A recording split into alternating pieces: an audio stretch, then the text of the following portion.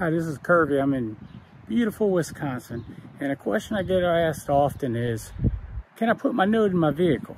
The answer to that is yes, and it's relatively easy. If you're new here, please hit that like and subscribe. I really appreciate it. There's nothing that thanks me more than when you do that. The solution is very simple. Inside the Raspberry Pi, they have a Wi-Fi module in it. A lot of people don't realize that. You do have an Ethernet cable on the side, but you also do have a Wi-Fi card built into that Pi, and a lot of people don't realize that. And that goes for the 3B, the 4, and up. It doesn't matter. People tend to make this a little more complicated than it really is. It really is not that complicated.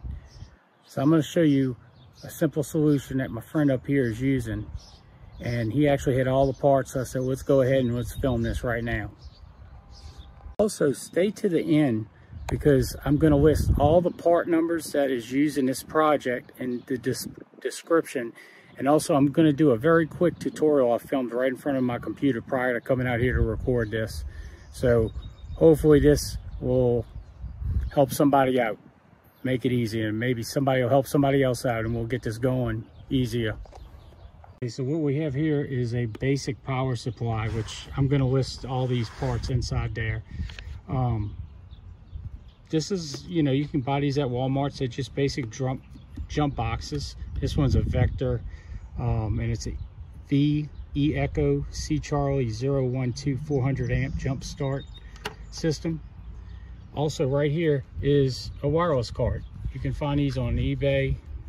Pretty much a cellular provider will sell them. It just basically it takes a SIM card in there and it turns it into like a little wireless hotspot, just like your modem is at your house. No real difference. This part right here is a very useful part. It's basically the Raspberry Pi takes 5 volts on a the Raspberry Pi 3B. You need a 2.5 amp, and the Raspberry Pi 4 you need a 3 amp, but they still 5 volts, so that's kind of hard to find. So what this is basically it takes the 12 volts that comes from your car and it steps it down to that 5 volts and goes into the Pi. These things are not very expensive. They're anywhere on, you can find them on Amazon for anywhere between $5 to $25, depending on how fast you want to come into your house. So it's going in here supplying the power. We got the cable going out to the card, the radio card. This is the arsenic card. No difference there. So what you got to do is basically, this is how it's running. It's in the back of your car, and you don't have to use this. This is going to be a regular cigarette lighter. But this gentleman here has a system he takes camping, and he prefers this because he can walk in from the car, walk into the house, and it doesn't disconnect. It's running the whole time. It's just constantly running off of this. So what you're going to do basically is you're going to go into the Pi software, and you're going to use the program called PuTTY, the SSH client, to get into there. If you got Windows, it's on GMRSlive.com/downloads. And you're going to go ahead and download PuTTY. And I'm going to show you at the end, like I said, all the settings that you have to do. But once you get in there, you're going to go to the wireless. It's going to pull up a big menu after your root and your password. And then it's going to have a few options down. It's going to ask for your Wi-Fi name. So also I want to point out one other thing. There is no Ethernet cable here. No Ethernet. This is running 100% wireless. The wireless card that's built into this Pi at the bottom is talking to this right here. So you power on this, it's going to give you a user, just SSID and a password.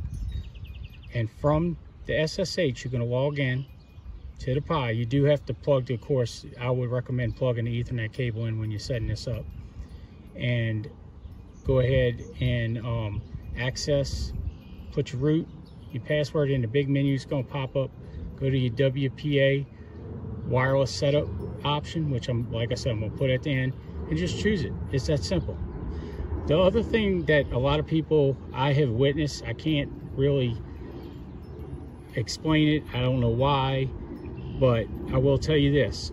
A lot of people, I always recommend use one for the house, one for the car, because some people plug this Ethernet in. I haven't personally had this issue, but they'll plug this Ethernet back in and leave that wireless on there. And for some reason, they have problems with the connectivity on the, and it'll start reading from the Ethernet, but for some reason, that wireless card just wants to keep trying to connect or something. I don't know what the deal is. So another thing is, if you do have this in a vehicle and you decide you want to leave it as a node in your home, you might want to go back in and go back into the wireless settings and delete the access point that's in there. You just basically go to the same thing I'm going to show you at the end of this video, and you just go in there and it'll have an option to null out the wireless card.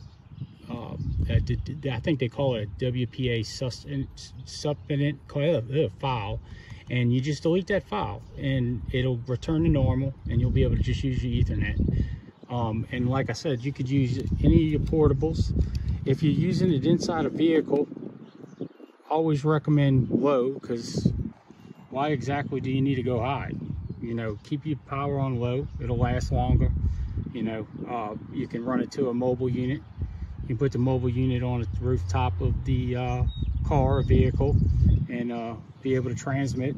I mean, you got 1 watt right here for a transmission. So you can actually, we drove 3 miles off of this thing right here at his house. We were picking it up around 3 miles away off of 1 watt.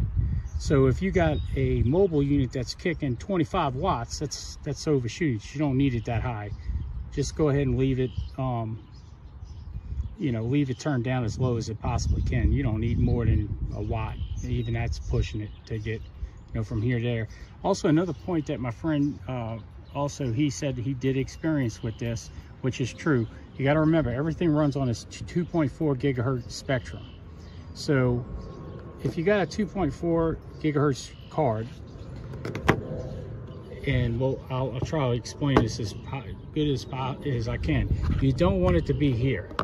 If your radio's here, I don't want it to be here, because there will be the 2.4 radio wave, 2.4 radio card receiving, and 2.4 wireless SSID being transmitted out here. So you want to actually have it something like this. You don't want to get it too far, because the length actually determines how fast that card's going to be able to transfer information to the Pi. So you kind of want to have it somewhere else, whether it be over here or whether it be wherever. You don't want to have this in the middle. It's all right to be here, it's all right to be here, but you don't want to get anywhere close to there, because you might get some harmonics or some humming or what have you. Well, I'm gonna go ahead and run that video that I was telling you about. It's just really quick. I'm sure the people that have gotten to that video will be able to understand what's going on with it and how to get to it. Also, I'm gonna include all these parts down in the description, and this modem is a ALCATEL, ALCATEL, I think it's the name. And like I said, this little thing here is the plus for rock, and it's a 15 watt DC to DC converter. It's part number PR, it's over here, I wrote it down, it's PR4A Alpha 060. So it's P Papa R Romeo 4A Alpha 060. And we're going on to the video.